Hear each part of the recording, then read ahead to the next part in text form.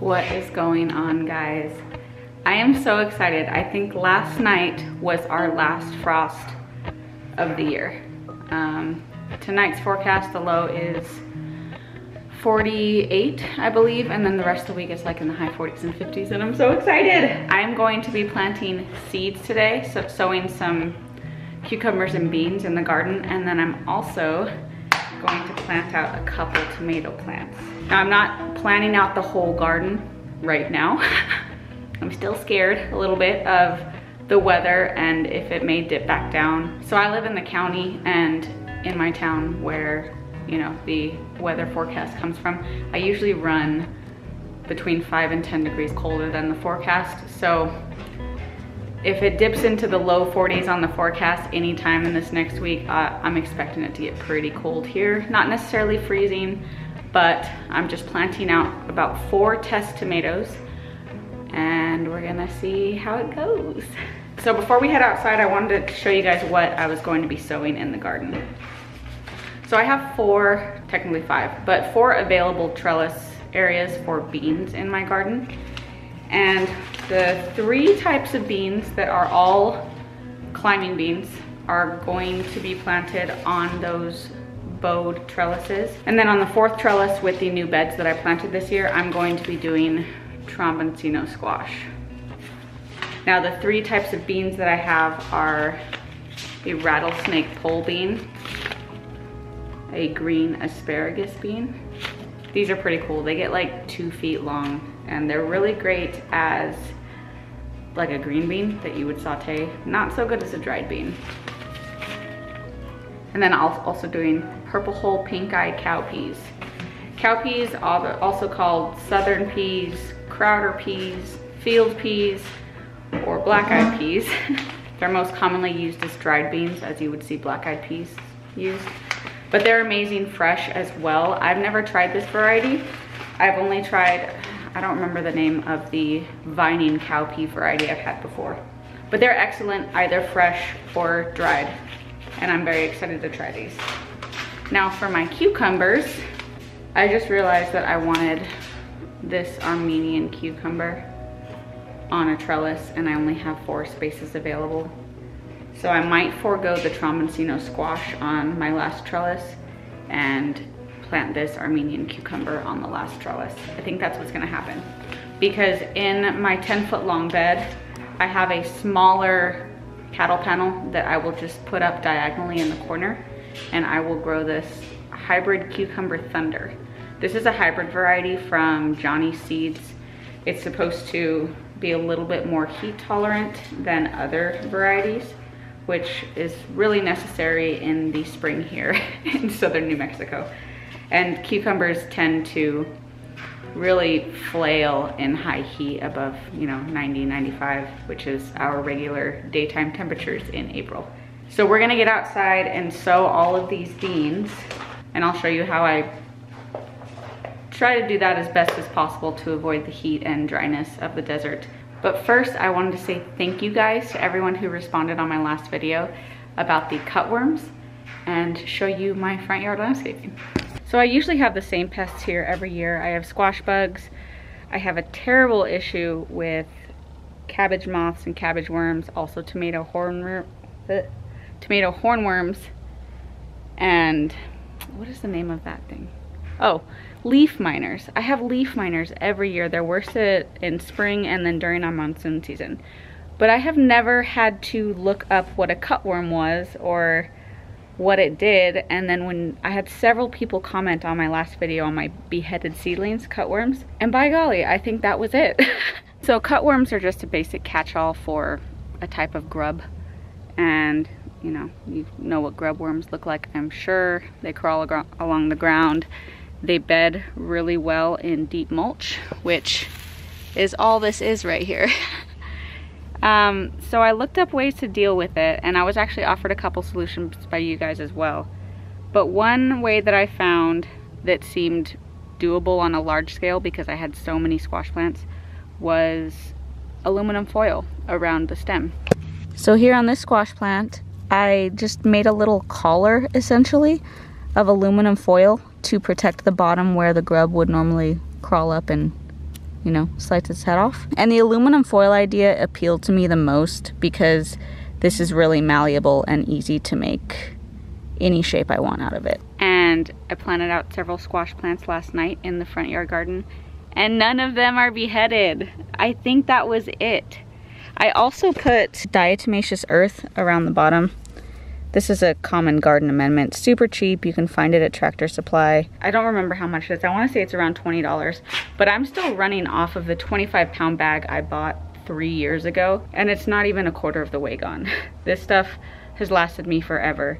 And although it won't kill the grub worms or insects immediately upon contact, it will help deter them, and over time, if they keep coming back to that area, it will likely damage them severely or kill them. So that, along with the aluminum foil, was just an extra measure, and I have had complete success over one night. And I just wanted to thank every single one of you who responded. That was extremely helpful. I was so lost on what it could have been. So now I know that I am dealing with cutworms here too. Boo. So I'm here next to my second trellis of the garden, and what I have here is a bag of compost. Now this is just Wakefield premium compost. It's organic, OMRI certified. My mom bought this for me. I've never used it before this year, but I had really good success with it in the soil blocks. So I'm just gonna use up the rest of this bag.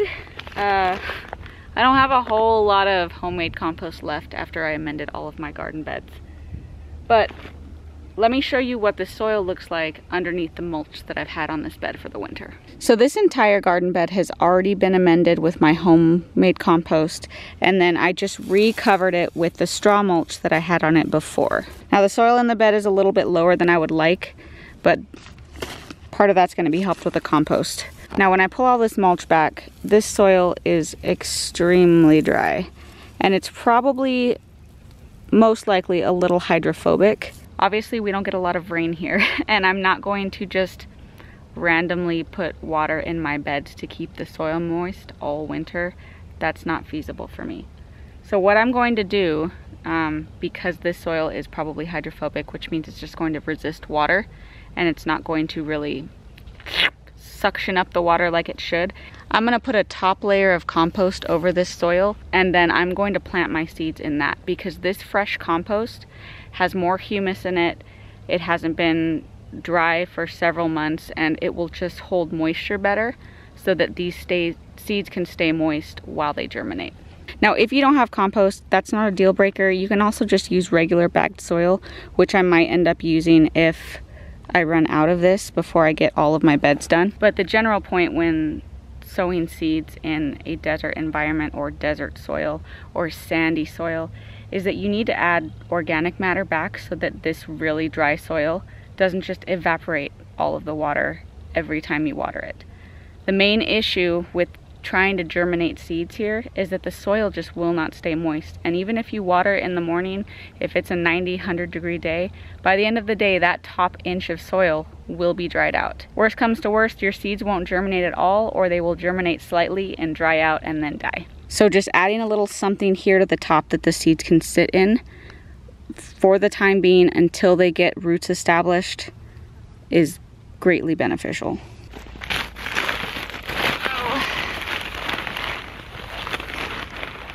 Yeah, I don't think I'm gonna have enough of this compost to make it last for all 4 beds. That's fine. Now, an issue that I've had quite commonly in the past is trying to plant these seeds too close to the edge of the bed. So I'm gonna bring them back about to here and plant them here, because they'll grow up enough and then I can start trellising them on the fence. But the problem with planting them too close to the bed is that once you water this area, the water's gonna have a tendency to just cling to the bed and run all the way down. And this couple inches right on the edge of the bed actually dries out quicker than over here. So in the past I planted a lot of seeds way too close, and the seedlings just struggle and struggle and then finally die because the location they're placed isn't actually retaining any water, and the water's just running out the side of the bed, and then the soil becomes hydrophobic and then they never receive water. So I'll be planting these a little bit further in towards the edge of the bed this year as well, and see how that works. So the bean I'm going to be seeding in this bed is the rattlesnake pole bean. The reason I'm choosing this one on the east side of the garden is because it struggled a little bit in the heat last summer. So it produced plenty of greens, it grew the entire summer, but it didn't actually set any beans, any fruit, until I want to say like mid-August, like halfway through the monsoon season. And I don't want that to happen again. Of course it's pretty, it still grows, but I do actually want it to produce me food. So I'm hoping if it's on the east side of the garden, it's gonna have a lot of foliage from other plants blocking that afternoon sun, and maybe it will do a bit better than it did last year.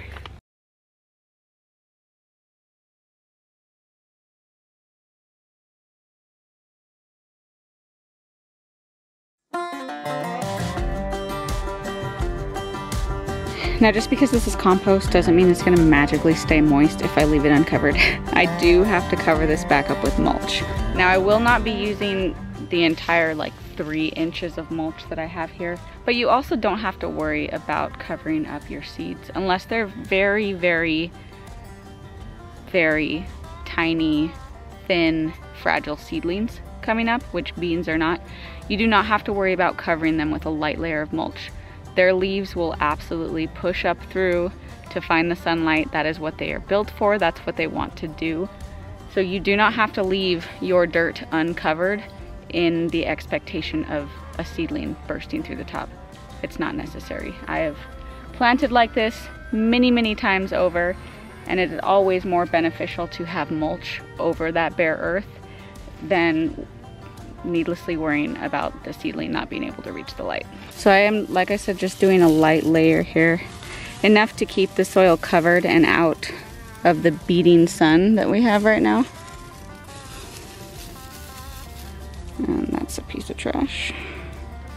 The only mulch you do want to shy away from is something that mats pretty well, like a heavy layer of pine straw or pine needles, or even like a medium layer of wet grass. That tends to mat together, and that possibly will form an impenetrable barrier that the seedling can't reach up through.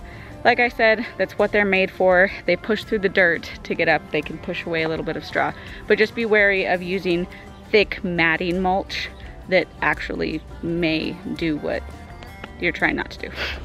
And this side of this bed is done. I have 1, 2, 3, 4, 5, 6, 7 more areas to plant. And in these 2 beds, I am putting beans.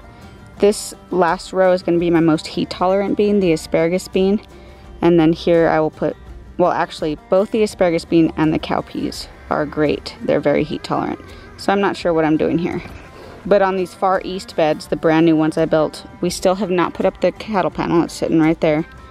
But I'm going to put the Armenian cucumber on this trellis. I am going to plant these beans and get back to you guys in a hot second.